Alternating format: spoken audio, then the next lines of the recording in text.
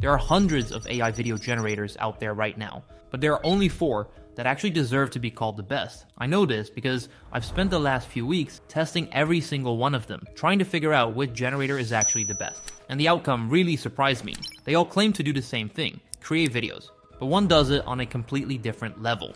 In this video, I'll be testing all 4 generators using the exact same prompt, comparing how they perform, and showing you which one's actually the best for you, along with one tool that lets you use all 4 of them, plus several other top models under a single subscription. The tool that lets you access all of these models is called OpenArt, and the reason I use it is simple. OpenArt gives you access to all the AI video generators we're testing today, along with many others, all inside one simple platform. It makes the whole process way easier. Instead of having to jump between different websites and paying for each subscription separately, everything is right here in one place. So with that being said, when you first log into OpenArt, you'll want to head over to the video section on the left side right here. Then go into the text option, and here we'll select our first tool, the one that's basically taking over the internet right now, Sora 2.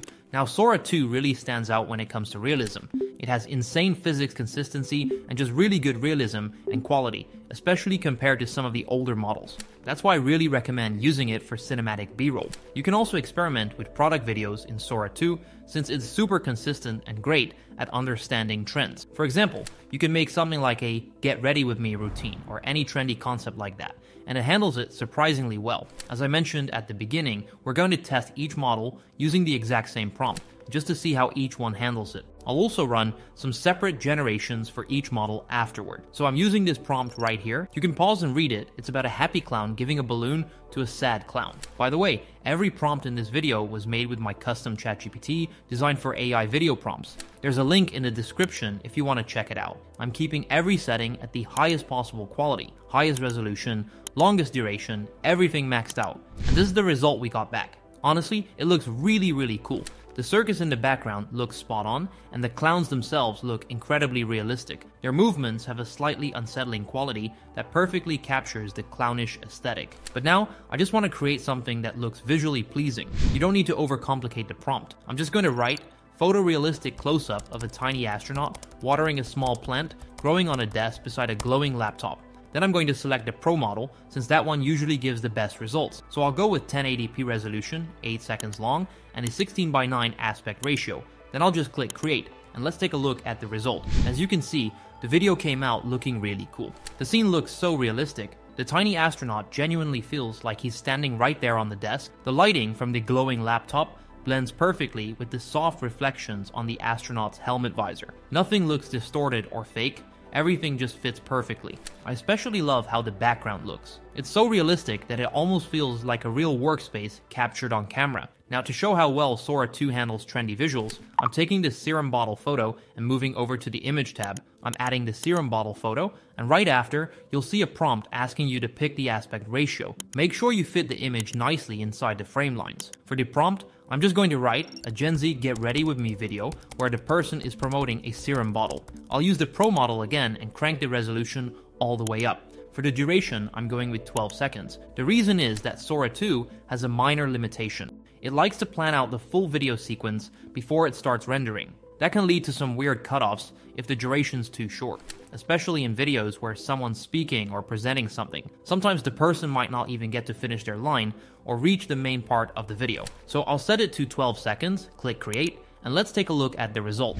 Okay, let's get ready together. This is the Glow Drop Serum, packed with vitamin C and niacinamide. 1 or 2 drops is all you need. It's basically glass skin in a bottle. It melts in so fast, no stickiness, just instant glow. Now my skin. As you can see, the video looks really high quality. The person looks very realistic, and the whole Gen Z get ready with me idea is spot on. You can hear the person talking, and it really feels like one of those TikToks where someone films their morning routine. The product itself looks super realistic too, and there are no inconsistencies with the texture from the photo we imported. Overall, this is a really good tool to use for a bunch of different things, from memes and short social videos to full UGC style ads. But with that being said, let's move on to the newest model in today's lineup, Google Veo 3.1.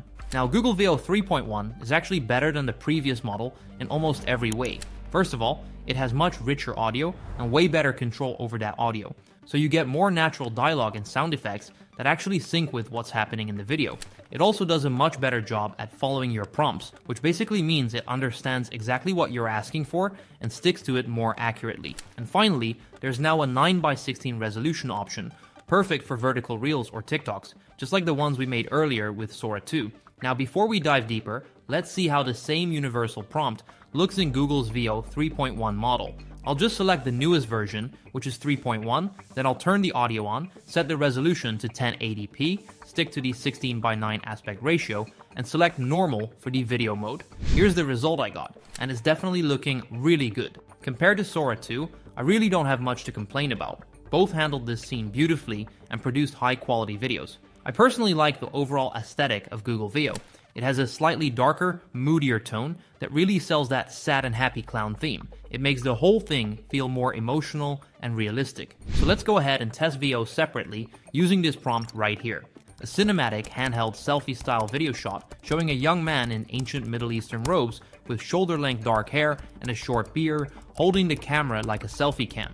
He's inside a dimly lit stone den with rugged cave walls. Behind him, several large lions slowly pace or rest, casting shadows in the flickering torchlight. The man speaks directly into the camera he holds, slightly amused expression as he whispers. He says, "Alright, welcome to my crib. That one is asleep, he gets grouchy in the mornings." He looks happy as he whispers, as if he knows a secret. He pans the camera to show the lions in the background behind him. The light pours from the cave entrance above that illuminates the dark cave chamber with the lions below. Time of day, day lens, ultra-wide selfie lens, shallow depth of field film stock, vintage 35mm documentary style, selfie camera view audio implied, ambient lion growls, background lion sleeping behind the young man. Then I'll click create and take a look at the result. Alright, welcome to my crib. That one is asleep, he gets grouchy in the mornings. And there are definitely a lot of improvements here compared to the previous model. Now one thing I really want to point out is that this is the Google Veo 3.1 model, not Veo 4, so don't expect the same big leap we saw between Sora 1 and Sora 2, but it still looks noticeably better across the board.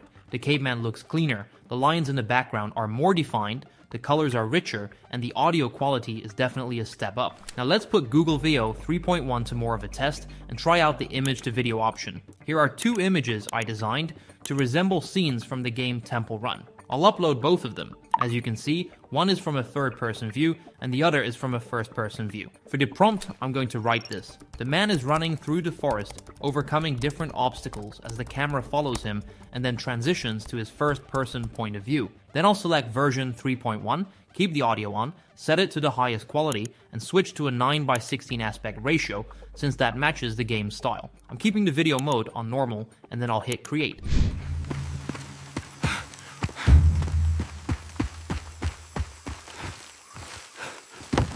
And as you can see, the result came out looking really cool. Everything from the transition to the sound effects and the environment around the character looks exceptionally good. This really proves that Google Veo 3.1 could actually compete with Sora 2, especially with that end frame feature I just showed you. We're moving on to a model that's much less known than both Google Veo 3.1 and Sora 2.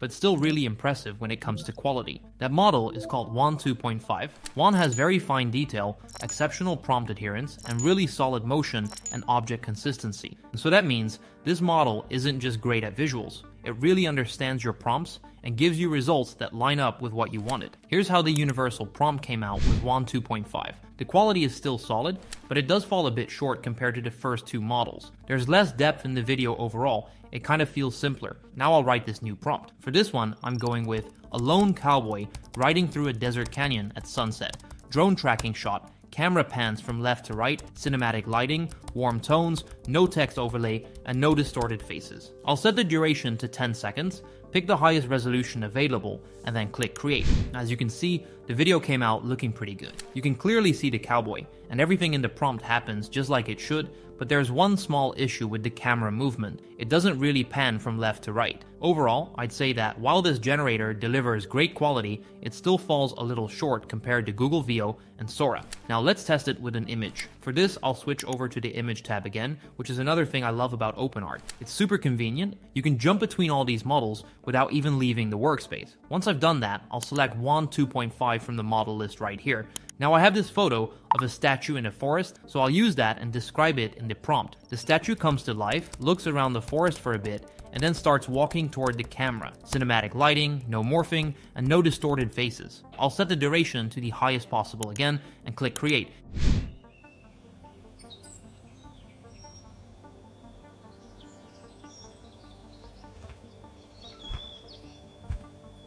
And here as well, the overall quality looks just a bit better. It does what the prompt describes, and the animation looks nice. There are still small issues here and there, like the hair moving a bit strangely, and overall it just isn't as sharp as the two previous models. The audio quality isn't quite as good. The footsteps don't really match the environment, which slightly affects the final result. If you need something quick and affordable, but still high in quality, then Seedance is a great choice. Seedance has a built-in multi-shot feature, which basically means you can prompt it to generate multiple camera cuts and transitions within a single video. It's also pretty flexible when it comes to lighting and visual descriptions. It interprets those things quite well, so it's a great choice when you want quick generations without losing visual quality. Now for Seedance, the result from the universal prompt probably came out the worst of all four. You'll see later that this model can actually produce some really strong results, but in this particular test it struggled. There are a lot of inconsistencies. The background looks pretty weak overall, it doesn't blend naturally with the scene, and the motion feels off. The characters move in a strange, almost robotic way, and the happy clown waving the balloons around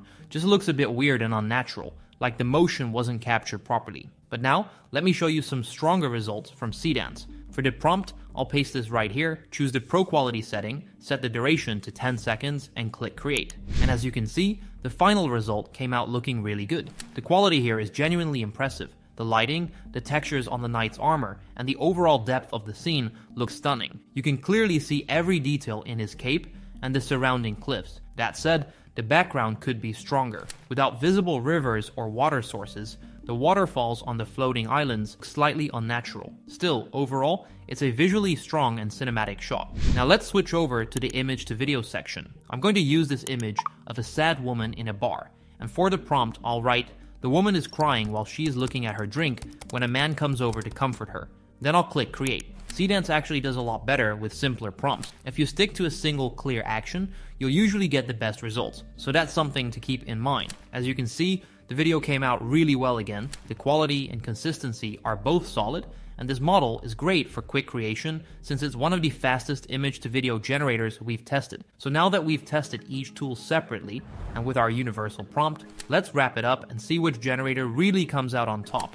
The final two generators, Seedance and Wan, deliver decent results but don't quite match the quality of the first two models. So for that reason, I'm putting them at the bottom of the list with Seedance slightly above Wan. It just offers a bit more flexibility, and that multi-shot feature really gives it an advantage for certain types of videos. When it comes to comparing Sora 2 and Google Veo 3.1, I have to give the first place to Sora 2.